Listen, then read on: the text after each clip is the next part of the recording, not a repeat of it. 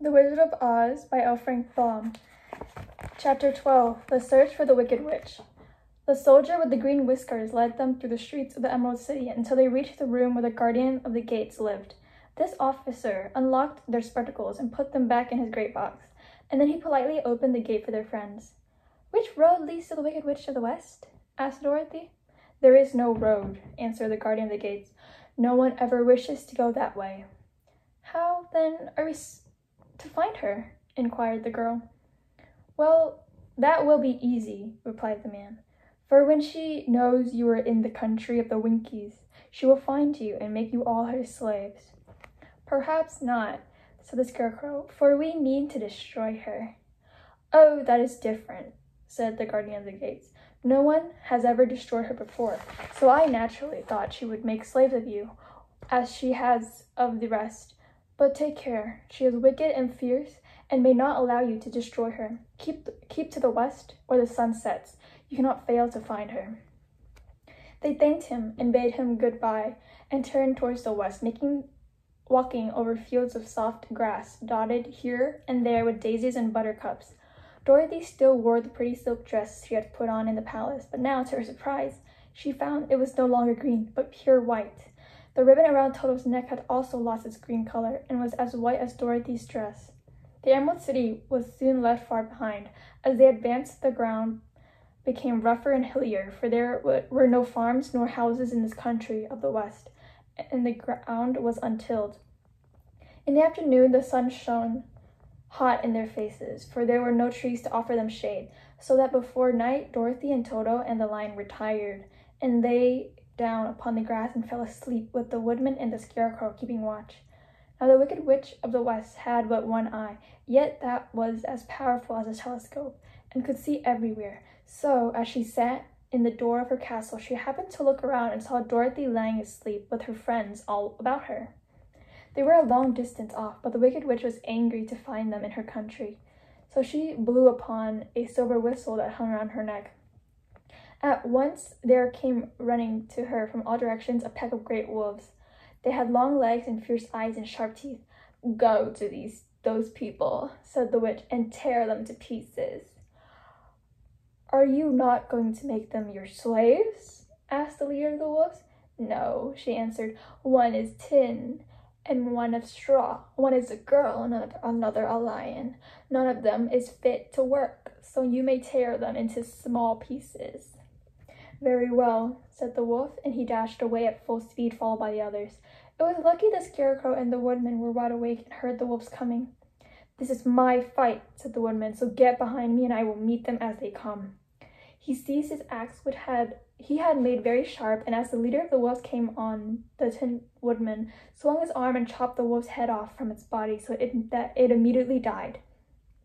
As soon as he could raise his axe, another wolf came up, and he also fell under the sharp edge of the Tin Woodman's weapon. There were 40 wolves, and 40 times a wolf was killed, so that at last they all lay dead in a heap before the Woodman. Then he put down his axe and sat beside the Scarecrow, who said, "It was a good fight, friend." They waited until Dorothy awoke the next morning. The little girl was quite frightened when she saw the great pile of shaggy wolves, but the Tin Woodman told her all. She thanked him for saving them, and sat down to breakfast, after which they started again upon their journey. Now this same morning, the Wicked Witch came to the door of her castle and looked out with her one eye that she could see far off. She saw all her wolves lying dead, and the strangers still traveling through her country. This made her angrier than before, and she blew her silver whistle twice. Straight away, a great flock of wild crows came flying towards her, enough to darken the sky. And the Wicked Witch said to the King Crow, "Fly at once to the strangers, peck out their eyes, and tear them to pieces."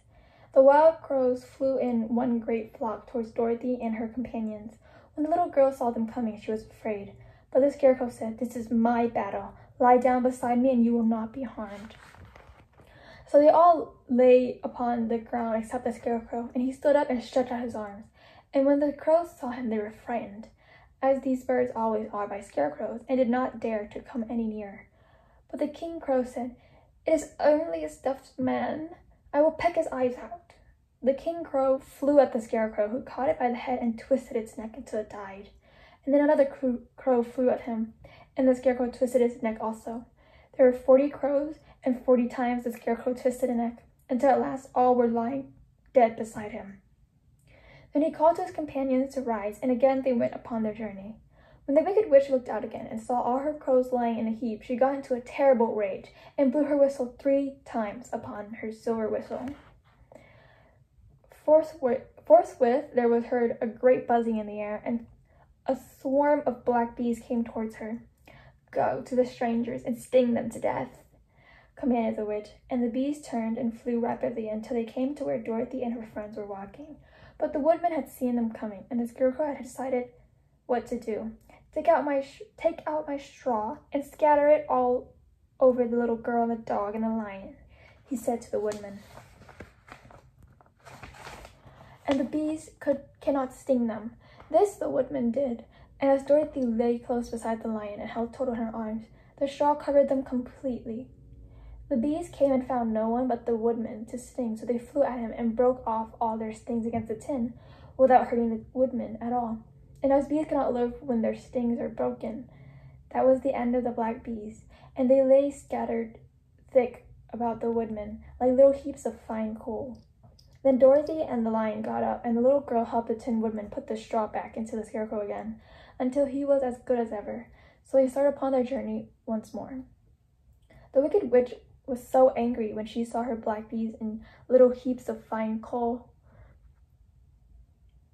that she stamped her feet and tore her hair and gnashed her teeth. And then she called a dozen of her slaves, who were the Winkies, and gave them sharp spears, telling them to go to the strangers and destroy them. The Winkies were not a brave people, but they had to do as they were told, so they marched away until they came near to Dorothy. Then the lion gave a great roar and sprang towards them, and the poor Winkies were so frightened that they ran back as fast as they could. When they returned to the castle, the wicked witch beat them well with a strap and sent them back to their work, after which she sat down to think what she should do next. She could not understand how all her plans to destroy these strangers had failed. However, she was a powerful witch as well as a wicked one, and she soon made up her mind how to act. There was in her cupboard a golden cup with a circle of diamond and rubies running around it. This golden cup had a charm. Whoever owned it could call up 3 times upon the winged monkeys, who would obey any order they were given. But no person could command these strange creatures more than 3 times. Twice already the wicked witch had used the charm of the cap. Once was when she had made the Winkies her slaves and set herself to rule over their country. The winged monkeys had helped her do this. The second time was when she had fought against the great Oz himself and drove him out of the land of the west. The winged monkey had also helped her in doing this. Only once more could she use this golden cap, for which reason she did not like to do so until all her other powers were exhausted. But now that her fierce wolves and her wild crows and her stinging bees were gone, and her slaves had been scared away by the cowardly lion, she saw there was only one way left to destroy Dorothy and her friends. So the wicked witch took the golden cap from her cupboard and placed it upon her head. And she stood upon her left foot and said slowly, "Eep-pee-pee-pee-kaki." Next she stood upon her right foot and said, "Hilo, holo, hello." After this, she stood upon both feet and cried in a loud voice, "Zee-zee, zee, zeek." Now the charm began to work. The sky was darkened, and a low rumbled sound was heard in the air. There was a rushing of many wings, a great chattering and laughing, and the sun came out of the dark sky to show the wicked witch surrounded by a crowd of monkeys, each with a pair of immense and powerful wings on his shoulders. One, much bigger than the other, seemed to be their leader.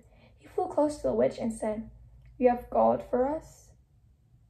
For the 3rd and last time, what do you command?" "Go to the strangers who are within my land and destroy them all except the lion," said the wicked witch. "Bring that beast to me, for I have a mind to harness him like a horse and make him work." "Your commands shall be obeyed," said the leader. Then, with a great deal of chattering and noise, the winged monkeys flew away to the place where Dorothy and her friends were walking. Some of the monkeys seized the Tin Woodman and carried him through the air until they were over a country thickly covered with sharp rocks. There they dropped the poor woodman, who fell a great distance to the rocks, where he lay so battered and dented that he could neither move nor groan. Others